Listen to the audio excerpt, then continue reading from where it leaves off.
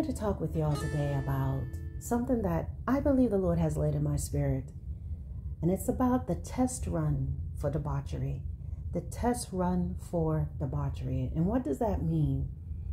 I want you to understand that the things that, as of late, has been broadcasted on YouTube and on other platforms about the things that's happening in the church, there seems to be no boundaries. Things are happening. We have people it just seems like it's an all-out party. The language, the protocols that used to be in place when you're in the house of God, those boundaries and those lines are being pushed against, and they are pretty much non-existent right now. And so there's a shock about it, and there's a lot of talk about it, and there's an outcry about it. And there may be responses, a response back and forth in debate. But I want you to understand that this is happening because it's really a trial run. It's a test run for what is to come. Understand, if they haven't done it already, there's going to be stripper poles in churches. Understand, if it hasn't happened already, you're going to be able to walk in the church and it's going to be set up like an actual club.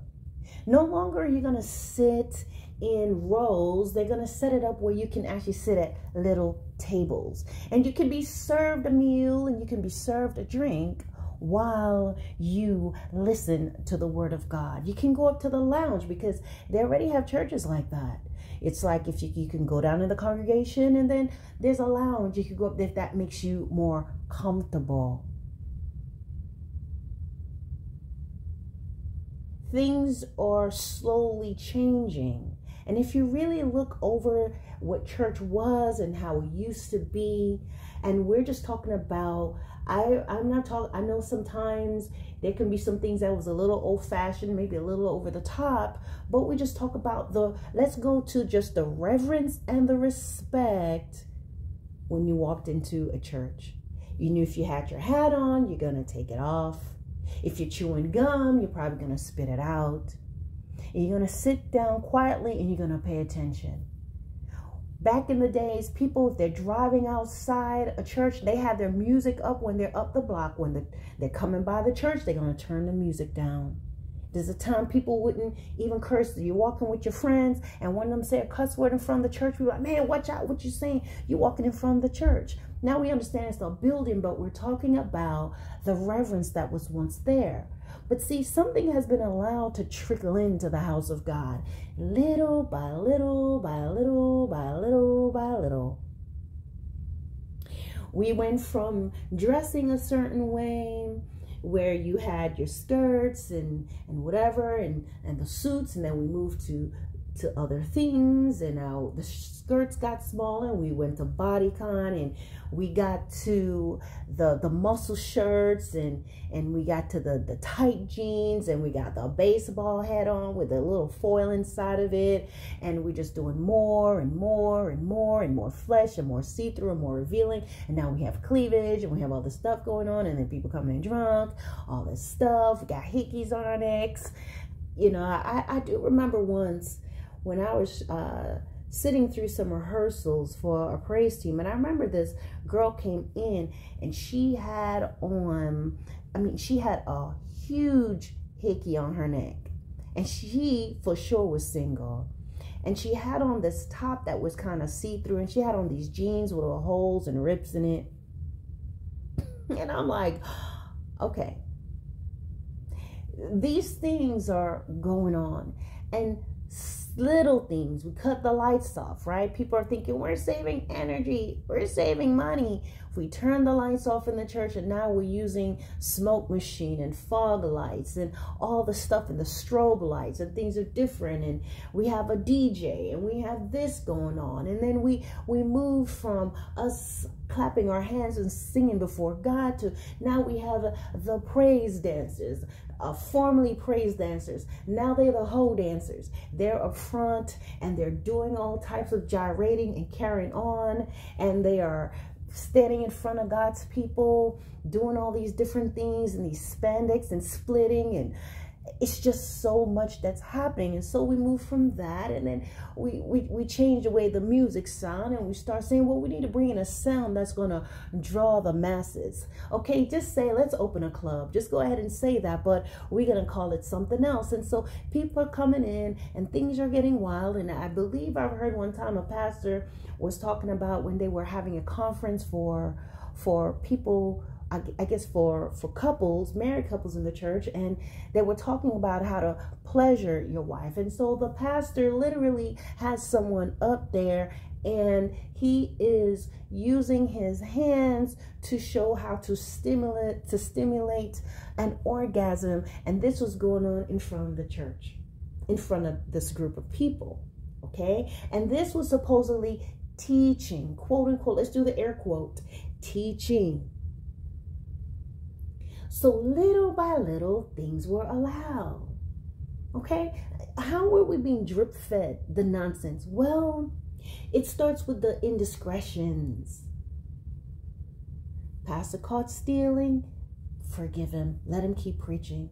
Pastor's beating his wife, or pastor, she's beating her husband, forgive her. They're called by God, let them keep teaching. Pastor's been caught messing with children. Pastor's wife has been caught in the bed with this mess.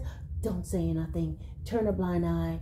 We should love them, and they've been allowed to continue. Abuse, all kinds of mayhem, DUIs, not taking care of their families, children all over the place. It's okay. All this stuff is going on, cursing out people, doing this, disrupting stuff, calling someone's husbands over to cut her grass outside and to cut the grass on the inside, if you know what I'm saying. All this stuff has been happening, and it's been allowed, and it's been tolerated. And then we move to darkening the church and putting in the lights, and we move to the music, and we move to the gyrating, and we don't need to dress accordingly. And all I'm saying, if people will say, well, you're being religious, and why should we look a certain way? Because when you are going to meet the President of the United States, if you are anybody that's about anything, you're going to dress accordingly. When you're going on a job interview, you're going to dress accordingly. When you're going to see your mayor, and when you're going to visit the governor, and when you're going on certain trips, you dress accordingly. And so therefore, we have lost reverence for God.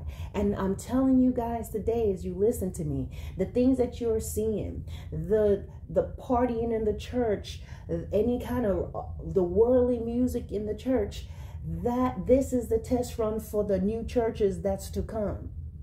One person has stepped out, they're the trial run, seeing how everybody's acting, but guess what's going to happen? People are still going to be filling those seats.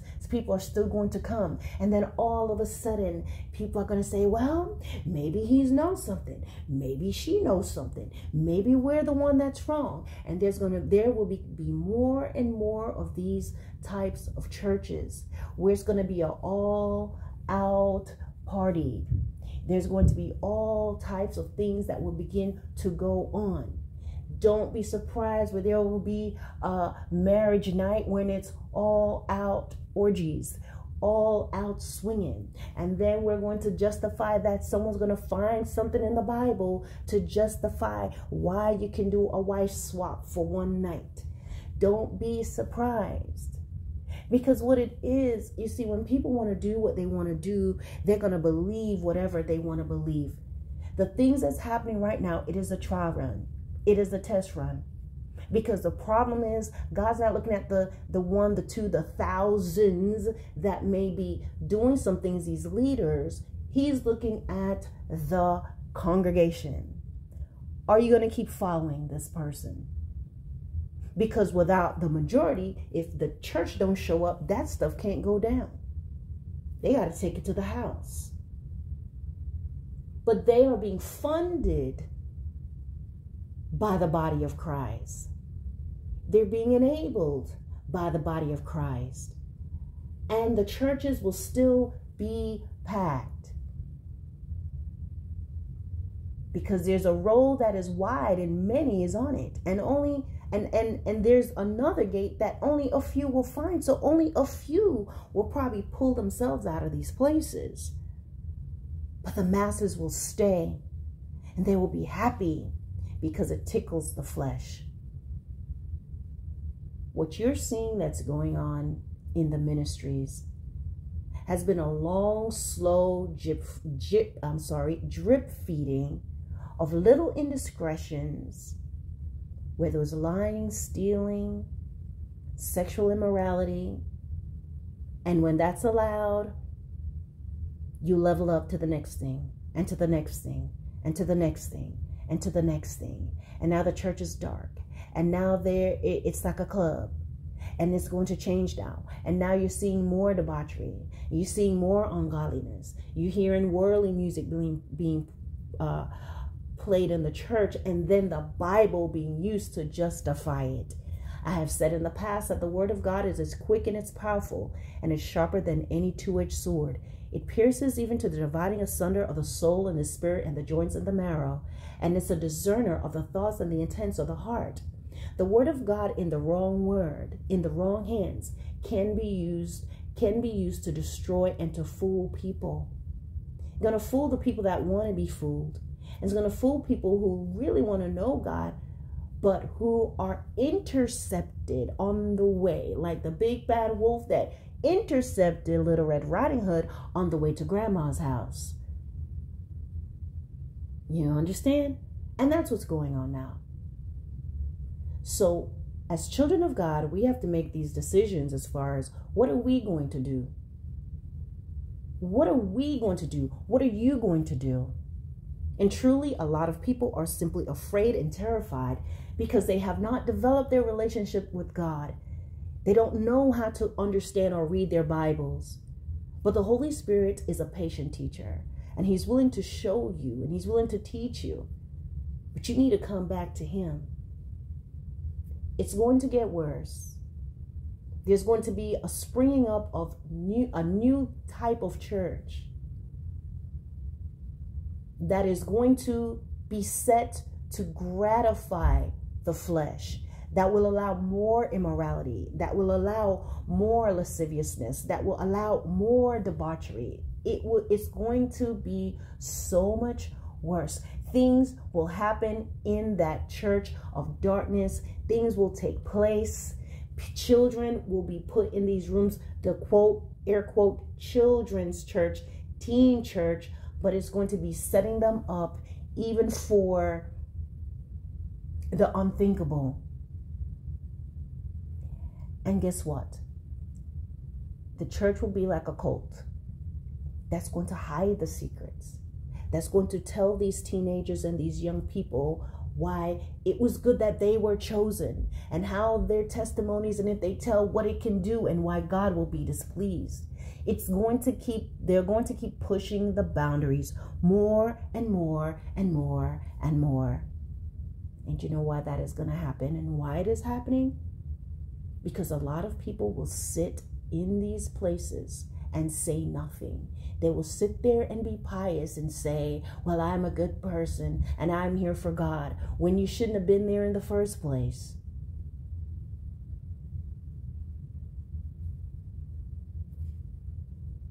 The ungodliness that you're seeing today, that is being introduced to the house of God as of late, the gyrating praise team, the gyrating choirs, the song artists who are moved from doing the ungodly things they used to do behind closed doors, bring it on the stage, and it's okay.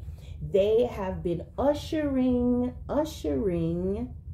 the blind, those who want to be blind, ushering them to this place that they're in right now, which now sets a stage, just like in a church. The praise team, the singer, the choir goes first and prepares the heart of the people for the message, for the leading of by that leader. And that's what's been going on. The music led individuals. It moved from being holy, a new song, to whirly, to gyrating, to shaking it, to legs out, to booty out, all these different things, body tight tops, drunk drummers, drunk people on the keyboards, all the stuff. Just got out the bed, crawled out the pastor's back door, got up there to sing the song of praises. These things have been happening. The church has gotten darkened. People wearing less and less. Now we have worldly music in the house of God with the profanities and everything in it. Or they may play the clean version of it. Because it's a dry run. It's a test run. And guess what? Guess who's going to eat off that fruit? Guess who's going to take a bite of that fruit, just like Adam and Eve did? The body of Christ.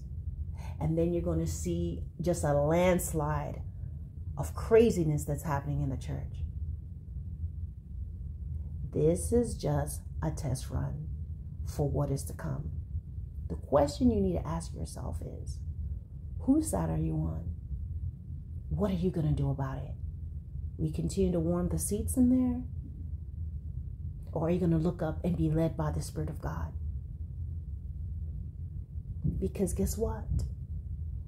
Just like that Colosseum where Samson was, where the pillows fell and everyone was destroyed, that's what's getting ready to happen. That's what's getting ready to happen from the head on down. Because we all have a choice. All right, guys, God bless.